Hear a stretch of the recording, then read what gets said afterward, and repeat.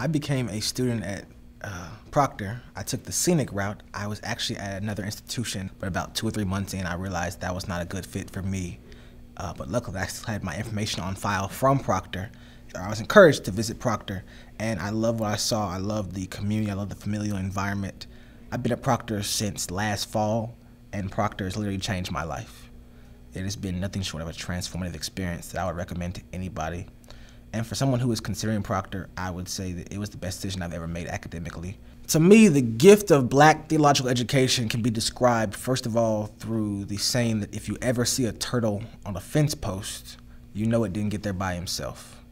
Meaning that simply that we're all where we are because someone helped us get to where we are. Our ancestors had a theology that shaped them through slavery, through Reconstruction, through Jim Crow, through everything up to now. We have a duty to construct our theology through a lens of liberation and help those who come behind us to have the same opportunities we were given. But just like people gave us opportunities and had a handout to pull us up, our job is to do the same with those coming behind us to ensure that they're as sharp as they can be, as bright as they can be, and they can do the best they can be to shape those coming behind them as well.